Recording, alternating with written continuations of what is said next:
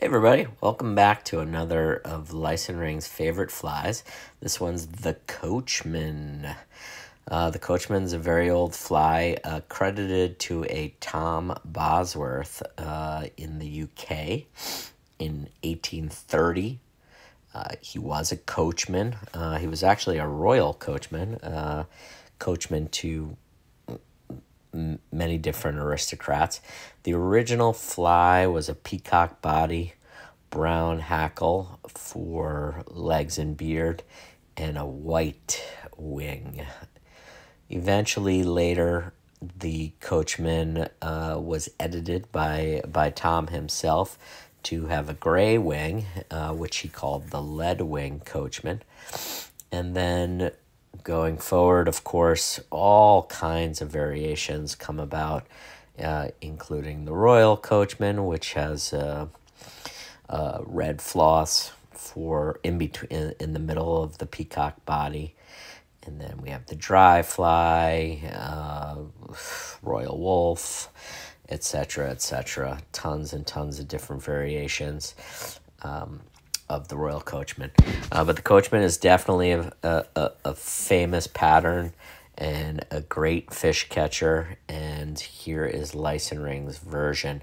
So his is orange silk, bronze peacock herl. I busted out the real stuff this time. This is not dyed peacock herl. This is the real stuff that's naturally bronzed. As I'm winding it up, you may have noticed that I wrapped it around the thread and twisted it on almost like dubbing. That is the technique that Leisenring used to wrap herl bodies, including the crow fibers in his black gnat. And if you've watched the other videos, or you're going to watch videos that have peacock herl in them, or you're going to watch my black gnat video, I did not do that, and that's a mistake. The correct method that Leisenring would have used is what I just did, where you twist it around the thread and then wrap it up, and that reinforces it. The hackle here is rooster hackle, and he says red. I don't think he means dyed red.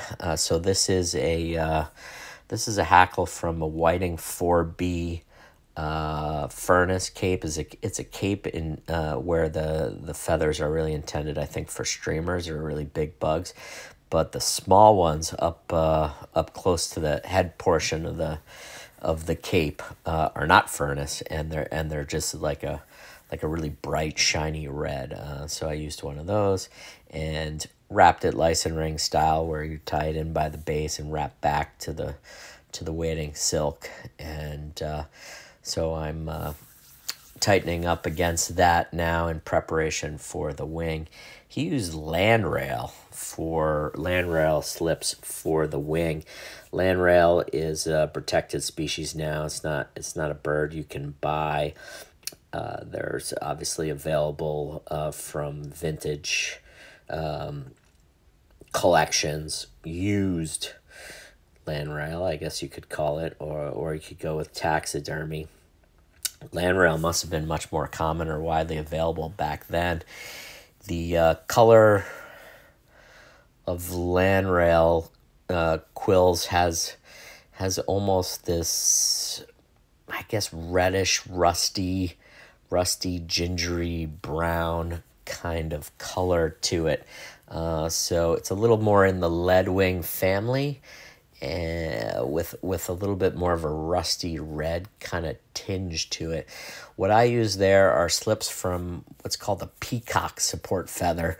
Not so easy to get either, but I got them from Cook's Hill to tie a Cutcliffe pattern that uses fibers from that feather to wrap as the body. But the color seemed to kind of match. The other substitutes people use that, are a good color match is Chukar, which is a type of partridge from the U.S. that you can buy, and the tail feathers of that, or even secondary. I have a Chukar, and the tail seemed very hard to work with. Mine's tail kind of sucked. But the secondary feathers on the wing of mine kind of matched that color. Another option, of course, not of course, but that I looked at for Landrail was French Partridge wings. The primaries or secondaries from a French Partridge, you know, depending on what you have, are not too far off either. And otherwise, you know, again, you could use duck quills or just make it a lead wing. But yeah, there. So the orange silk makes the head. Just whip finish there. You know, as always with wings, you gotta touch them a lot, primp them, check them out. But we got 360 going around now. It's a really beautiful pattern actually. Here I do have a Landrail set. That's the one on the card that I keep just in the collection for my collection. But on the right is the Chukar. On the left was the Peacock support feather. And there you can see a close up. Hopefully, you know, depending on the background and the lighting, sometimes it looks gray or reddish. Thank you. Subscribe, like, comment. Always want to know. Thank you. Bye.